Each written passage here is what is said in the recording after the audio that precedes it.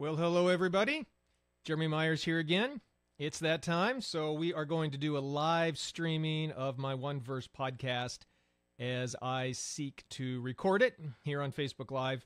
And we'll be teaching you about 1 John 1, 7 through 9 this week. So, thanks for joining me. And the way this is going to work, the way this always works every week, is I record it live, and because of that, I have my notes in the screen in front of me, right beneath the camera, and therefore they are hiding the Facebook page that you're watching. And so if you want to interact with me or ask questions or make comments, feel free to do that. However you're watching this, on the comments below or maybe off to the side or something. And then after I'm done recording it, I will bring that screen back up and respond to any comments that you might have. Hi, Bonnie. Hi, Vernon. Thank you for joining me very much. And anybody else who comes along as well. Also, there's a bit of a lag. I'm not quite sure how much. What you're seeing, I think, is probably about, 5 to 10 seconds behind what I'm saying. So if you leave a comment or question, even right now here at the beginning, or you join and I don't say hi to you right away, it's because you haven't popped up on my screen yet. For example, Ron, you just joined me. Thanks, Ron. And again, I don't know how long you've been on there already. Anyway, all this technical stuff, it's fun, isn't it? And I'm still trying to figure this out on my own as well. So anyway, thanks for joining me. And I don't know, hi, John. I don't know if you have any questions right off the bat about 1 John 1:9. Really, the question is about how the blood of Jesus cleanses us from our sin. I'm not sure if that has ever been your question or if you've ever had discussions about that, but that is what we will be discussing in today's One Verse podcast episode as I record it live here on Facebook. All right, so let's see. I am just going to put this Facebook screen over on the side.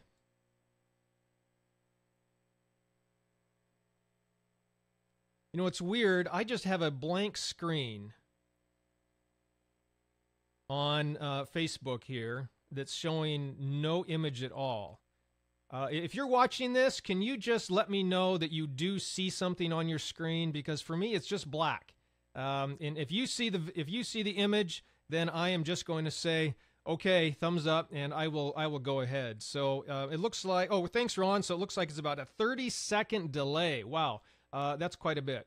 So I guess it'll take about 30 seconds for somebody to say whether or not you're seeing something on that screen, which is just blank for me, black. Again, I don't know why. Technology, gotta love it, right?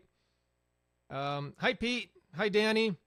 Okay, anybody else able to see anything on that screen? Give me a thumbs up or let me know that you're seeing it. If so. Okay, thanks, Bonnie. It's been doing that lately, but we see you. Okay, fantastic. All right, so Bonnie can see me. Hopefully the rest of you can as well. And that means that we're just going to go ahead with recording this podcast episode. All right, I got to do a little technical stuff over here on the side as I get my recorder set up and my sound ready to go and my notes up in front of me. Should have done this all before I got going here. Okay, so that's up and running. That's up and running. Okay, here we go. Live recording of the One Verse podcast as we look at 1 John 1, 7 through 10. This is the One Verse podcast, where we liberate Scripture from religion one verse at a time.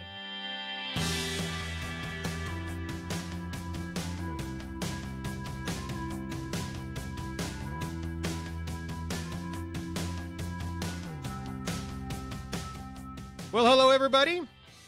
Thank you so much for joining me for this episode of the One Verse podcast.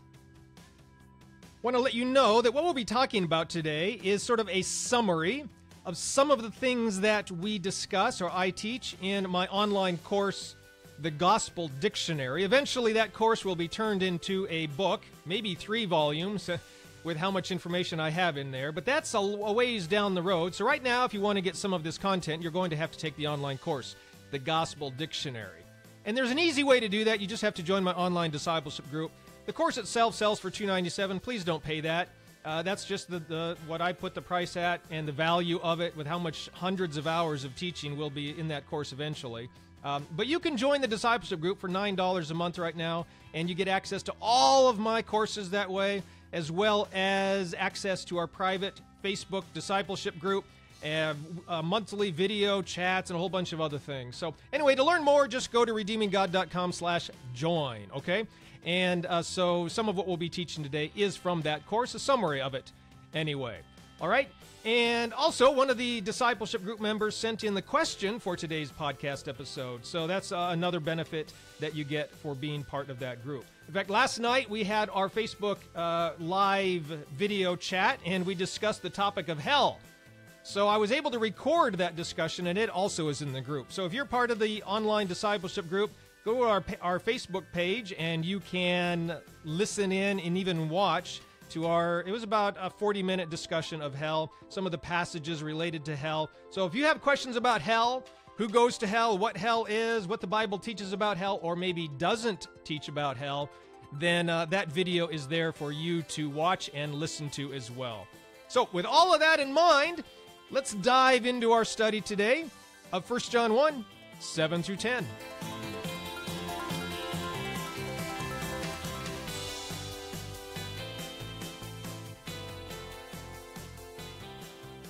So one of the members of the online discipleship group recently asked me about 1 John 1, 7 through 10, and how the blood of Jesus cleanses us from sin. Here's what he wrote. It's from Eli. Eli, if you're watching or listening, thank you for your question. Here's what he wrote. I really appreciate your ministry and have been blessed by your books. Thanks, Eli. I have a question for you regarding 1 John 1, 7, where it says, the blood of Jesus cleanses us from sin. I've just listened to your podcast about the two different words for forgiveness, but I'm wondering how this verse plays into it all since it uses the word cleanses. What do I need to know to understand this well? All right, well, thank you for the question, Eli. And I did let you know by email that I would be responding to this question in our podcast today. So you'll get this, and as well as the notes I sent you by email. Anyway, 1 John, and I'm recording this because I know lots of other people have the same question. All right, so 1 John 1, 7 through 10, it does get discussed in various ways in my Gospel Dictionary online course. So Eli, if you're part of the if you've signed up to take that course for free as part of the discipleship group, then probably the lessons you want to take right now are lessons on the word blood and the word confess. Now, fairly soon I will be adding a lesson on the word fellowship because that also is important. And then a little bit after that, I will be adding a lesson on the word forgiveness, and that also is important for this context, for this text. Eventually, I will also be adding a study on the word sin. Okay, and so all of those words, blood, confess, fellowship, forgiveness, and sin, they're all mentioned here in 1 John 1, 7 through 10, and so they are critical to understand those words if you want to understand this text. Now, it's going to take me a while, I will admit, to get to the word sin. So if you want to know more about the word sin, a lot of that is found in my book, Nothing But the Blood of Jesus. So I do discuss, I have 2 whole chapters on the word sin, what the Bible teaches about sin. Now, for those of you who aren't in the discipleship group, or Eli, if you haven't had a chance to take that course yet, that's fine. I'm going to summarize in this podcast episode some of what I teach in that course and in the book, Nothing But the Blood of Jesus, okay? To begin with, though, let's just read 1 John 1. Let's just read verses 7 and 9, since those 2 verses include this phrase, confess. All right, here's the pertinent verses. They say, but if we walk in the light, as he is in the light, we have fellowship with one another, and the blood of Jesus Christ, his Son, cleanses us from all sin. If we confess our sins, he is faithful and just to forgive us our sins and to cleanse us from all unrighteousness. All right, so there's these 5 key terms in these verses which we need to understand, we need to properly define if we are going to understand this text. All right, and the words here are sin, blood, of course, blood of Jesus, the word confess, the word forgive, and then, of course, the word cleanse as well. So let's just briefly try to define all 5, beginning with the word sin. All right, so what is sin? Well, obviously, John writes over in 1 John 3:4 that sin is lawlessness. And so lots of people think, well, sin is whenever you break the law. And that's true. I wouldn't necessarily disagree with that. I'm not going to disagree with John either. But you need to understand why the law was given in the first place, and therefore how sin is lawlessness and what breaking the law leads to. It's not necessarily that the law was given because God just came up with some random laws to give people to follow and obey, just to give them something to do, right? No. There is something behind the law, or at the root of the law, or at the foundation of the law that God was trying to stop, that God was trying to put an end to. And it is that sin, this foundational, fundamental behavior and practices of sin that has plagued humanity since the foundation of the world, and that forms the foundation of why the law was given in the first place. And ultimately, what is that? Well, it's what we see in Genesis chapter 4 when Cain murders his brother Abel. Right there is the first time sin is mentioned in the Bible. And by the way, in the podcast, previous podcast episodes, we did a study of Genesis chapter 3 and Genesis chapter 4, so you can go listen to those and get some background information on why Cain killed his brother Abel and why that passage, that chapter, is so important for understanding sin in the rest of the Bible. Bottom line is, though, sin in the Bible is when we humans engage in any practice or any sort of behavior that causes us to accuse, condemn, scapegoat, exile, cast out, and ultimately kill other people. And we do all of this in the name of God, because we think God wants us to do it, that God is on our side, that God condemns them as much as we condemn them. All right? And that idea is, that sort of circle of concepts is what the Bible has in mind when it talks about sin.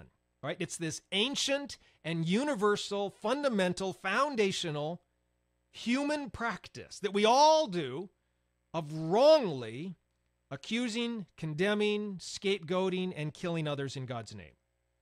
All right? That's sin. This helps us then understand what is meant by the blood of Jesus. This is the second key phrase, key term in 1 John 1 that we need to understand. All right? Here's what happens. Few people actually recognize how they engage in the practice of sin, of wrongly accusing, condemning, and scapegoating other people.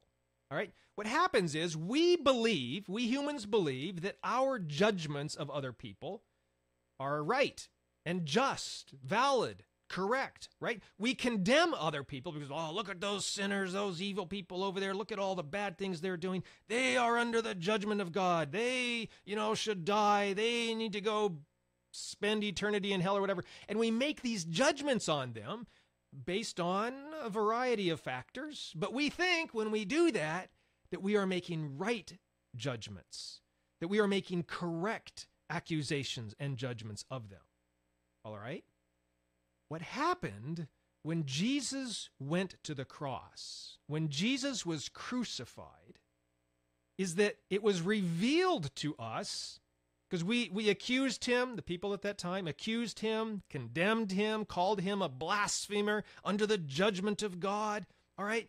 And we condemned him, we made him a scapegoat, and ultimately he was the Lamb of God who took away the sin of the world. We killed him, we crucified him on the cross. And in this way, it was discovered, it was revealed to us that just as we took someone who was completely innocent of any wrongdoing, and we accused and condemned and killed him, this is also what we do to everybody else that we accuse, condemn, scapegoat, and even kill in the name of God. Jesus was killed in the name of God. The people believed they were doing God's will when they killed Jesus. All right? And that is what the blood of Jesus reveals to us. But we don't want to admit it. We don't want to agree. We don't want to see this in our own actions. Again, we think our actions, our judgments of others are right and just and fair and correct and godly. All right? But in Jesus, we see, no, that's not always the case. In fact, that rarely is the case. Yes, in other people, because they do sin, we feel like our judgments are just. But the thing is usually what happens is, although they are guilty of some of the things that we accuse them of, what we do is we amplify their guilt. And we take their one little sin and we explode it up into all these others so that we can turn them into a monster, so that we can dehumanize them and therefore call for their death, call for them to be killed in God's name, say that God is against them, so are we, and so we march off to war and we point our guns and we drop our bombs because those evil sinners over there are under the judgment of God, right? That's what happens. Though they may be guilty of some of the things we accuse them of, people are never guilty of everything that we accuse them of. And that is what the blood of Jesus reveals to us. Jesus was guilty for nothing, but we made him into a sinner, the worst sinner, a blasphemer, under the judgment of God. Right? And that's what we do to other people as well. And that is what the blood of Jesus reveals to us. Okay? And we need to recognize our involvement with that. So that's the blood of Jesus. The blood of Jesus reveals that to us. This brings us then to the third key term in 1 John 1, 7 through 10, which is the term of confession. All right? The word confess means to agree. If we agree, we need to agree.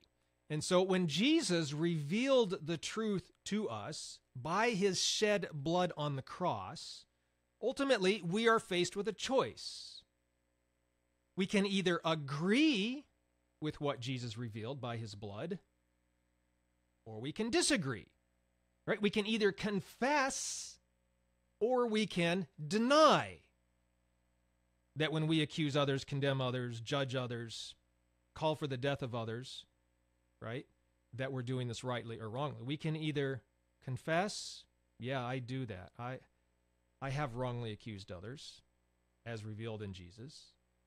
Or we can deny, no, I don't do that. My judgments are just. I always make right and accurate judgments based on the law of God and the standards of righteousness. You know, those sorts of things that we sometimes fall into. And I have myself, I still do, quite often. All right? So this is what confession is about in 1 John 1, 7 through 10. Jesus has revealed it by his blood, so now the question is, do you agree or do you deny that you engage in such practices? By the way, John says, if we deny that we're involved in such practices, then we're lying. We're deceiving ourselves. We're calling God a liar. No, God, you're wrong. I don't do that. Be careful. All right? If we deny that we're involved in such practices, we're deceiving ourselves, and the truth is not in us. We've not yet recognized the truth of what Jesus revealed. All right, fourth then, forgiveness. Eli did mention that he heard my podcast episode on the 2 types of forgiveness, and I do talk about that, or I will be talking about that a lot more in my course, The Gospel Dictionary. I think I even talk about it in my book, The Atonement of God.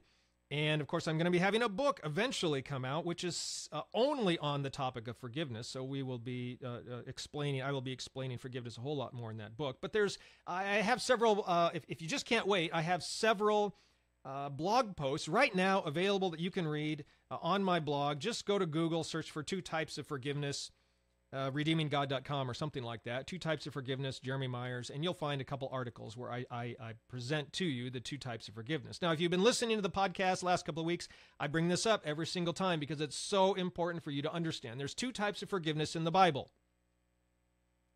The first is based on the Greek word charizomai. It's based on which comes from the root charis, which is translated grace. So this is the gracious, free, gracious forgiveness of God. Okay, charizomai forgiveness it's free and universal. It's extended by God to every person on planet Earth, past, present, and future, for all their sins, past, present, and future. There's no conditions, no strings. It's just because God is loving and gracious. He freely forgives everybody. That's charizomai forgiveness. The second type of forgiveness is aphesis forgiveness. And this type of forgiveness often has conditions attached to it. Aphesis forgiveness is what we need to do in order to experience in this life a release, a deliverance from our addictive behaviors, our destructive actions, the ways that we hurt ourselves and hurt other people through our beliefs and our behaviors and our actions, okay?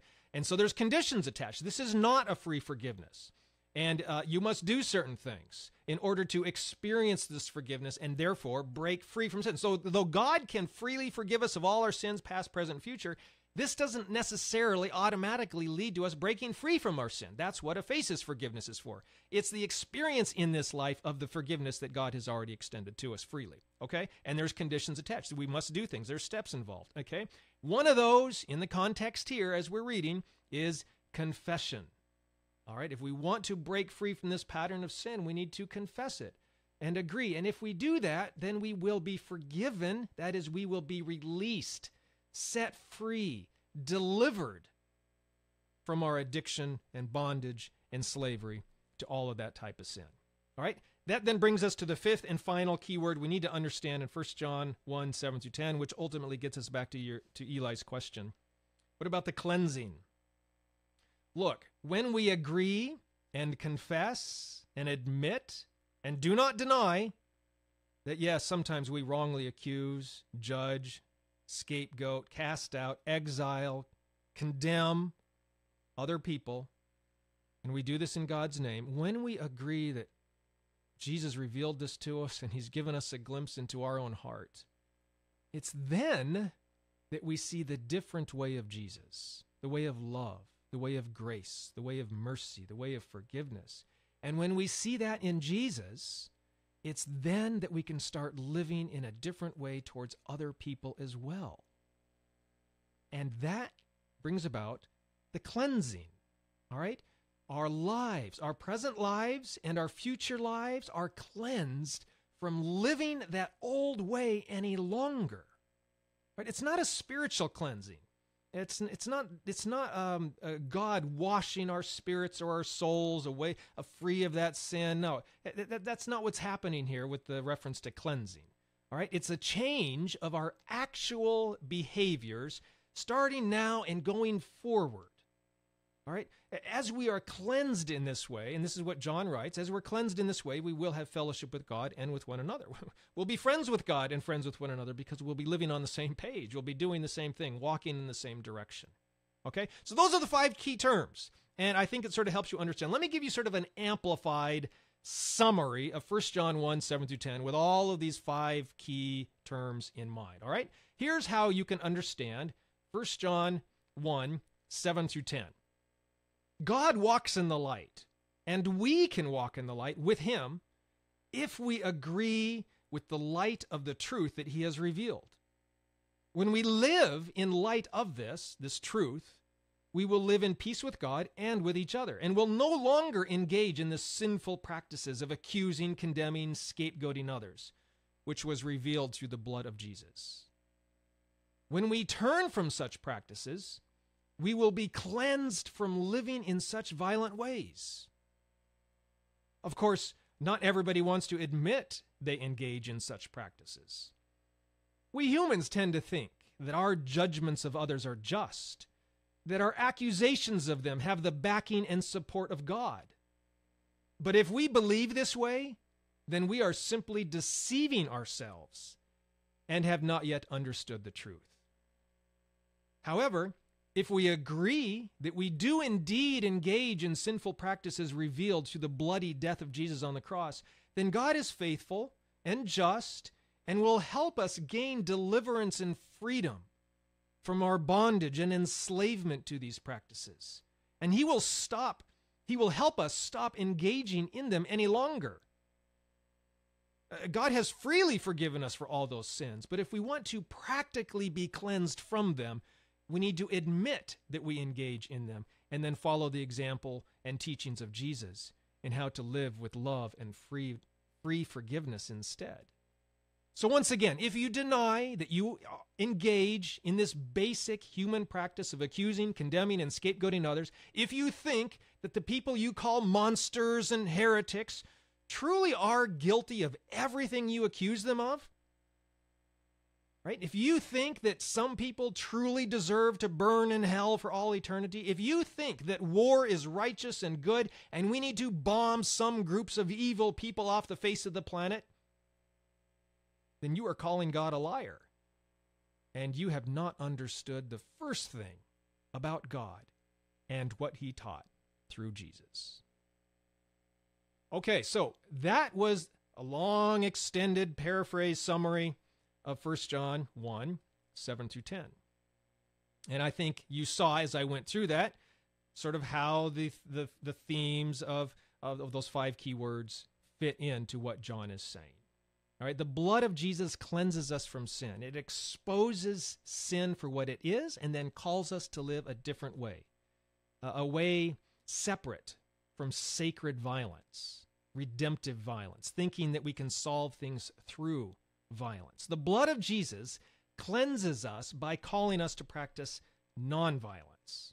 All right, and it's not a spiritual antidote. It's not like it's Tide or something that comes in and magically washes the blackness of sin away from our souls. That's not what's happening. This is something more practical and real-world living issues here, okay? It exposes the blood of Jesus exposes our sacred violence to us and then shows us how we judge and condemn other people and says, stop it! Don't do that anymore. Instead, walk in the light of Jesus and have fellowship with him and with one another. Of course, as John goes on to explain, if we deny this, if we deny what Jesus reveals to us, if we say we don't do that we're not guilty of that, then we simply are calling God a liar, and we have not seen the truth about what the blood of Jesus reveals to us. We have not owned up to our duplicity, our participation in human scapegoating and violence. Only once we admit it and own up to our role in making victims of others can we be cleansed from it and live in fellowship with God and others. Now, Eli and I went back and forth a little bit by email on this sort of way of understanding 1 John 1, 7 through 10. And he did come back with a very, very good question. What about past sins? He says, I can understand how this way of living, what we see through the blood of Jesus, helps us with our current sins and our future sins, how we kill and condemn and scapegoat others. But what about those past sins? The ones we've already done, the ones that, maybe we're looking back to some of our behaviors in the past and how we condemned and accused and judged others. How does the blood of Jesus help us with that? Here's the answer. Well, let me back up. First of all, from 1 John, there is no answer, at least not here in these verses. John is not talking about our past sins here in these verses. He's only concerned with our present behavior and our future behavior. He's looking now in our life and forward. He's not looking to the past, so that's the first thing. He's primarily interested in making sure his readers recognize how they're doing this now and make a commitment to stop doing it in the future. Okay? So that's the first answer. John is not talking about our past sins. And we could get into the Greek on this. We could get into the word for cleansing here is subjunctive mood. You guys don't care about that. If you do, I got a note you can read on the show notes for this podcast episode. You can probably just search Google for 1 John 1, 7 through 10, redeeminggod.com, and it will come up. If you're listening to this live on Facebook, you won't. It's not there yet. I haven't published it yet, but it will be here in about an hour or so on April 18th. Okay. Anyway, the Greek shows us that John is only concerned about present sin and future sin, not past sin. So what does that mean? Does that mean that our past sins were not cleansed from those? Right? What is the blood of Jesus? How does the blood of Jesus help us with those? Good question.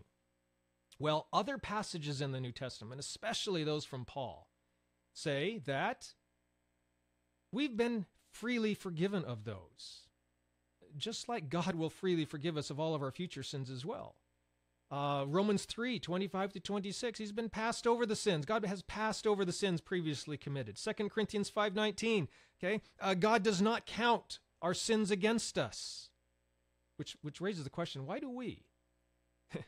If God's not counting our sins against us, why do we count sins against other people? Anyway, and then Colossians 2:13, where God freely forgives us for our sins. All right, so it goes back to this concept of God's charizomai forgiveness.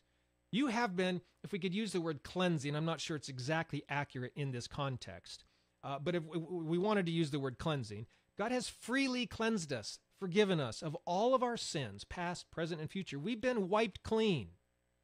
All right?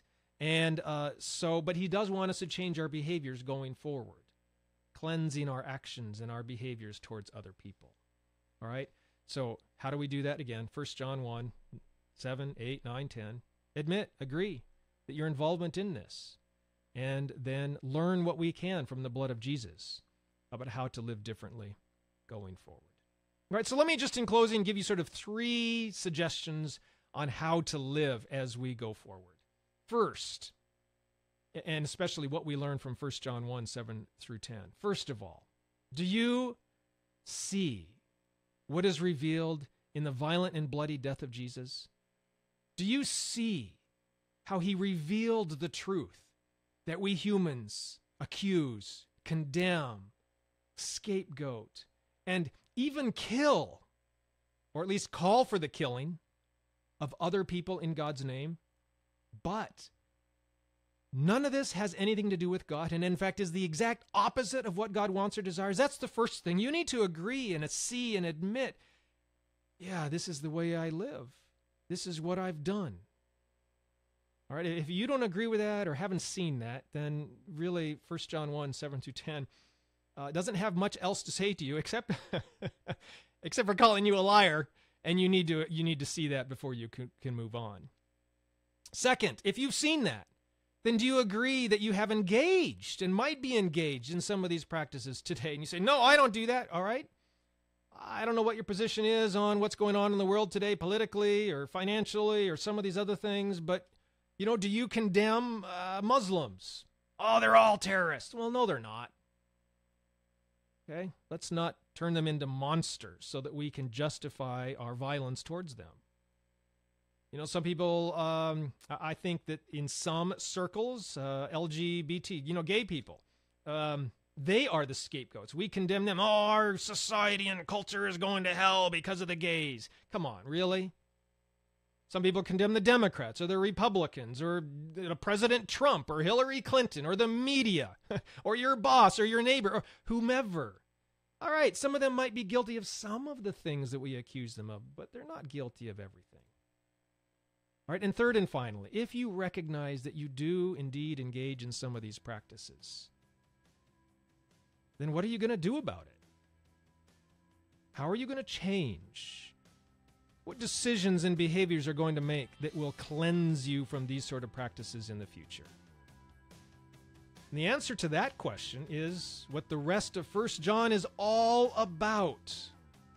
John wrote this letter. He presented this problem right at the very beginning, and then in the next 4 chapters, he lays out how to change, how to love, how to forgive, how to walk in the light.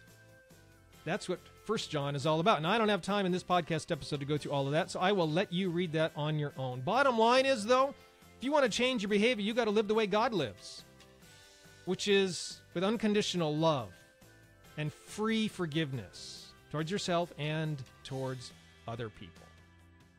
All right, we'll save all that for another study, though. Look, if you have comments or questions, I encourage you to leave them on my blog or on Facebook or wherever you might be watching or listening to this. Send me an email, contact me through my website. Also, join the online discipleship group if you feel so inclined. We have almost daily discussions about this in the closed Facebook group. People ask their questions, and we have a great little community there where we help each other discuss questions, even help each other with some practical issues and concerns in life. So if that's something that you think would be helpful for you, you can learn more and join by going to redeeminggod.com/join.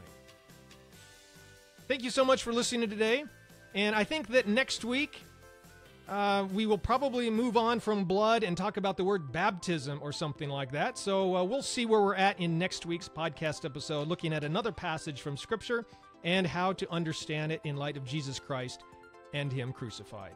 Thank you so much for listening today. See you next time. And remember, may your life and theology always look more and more like Jesus Christ.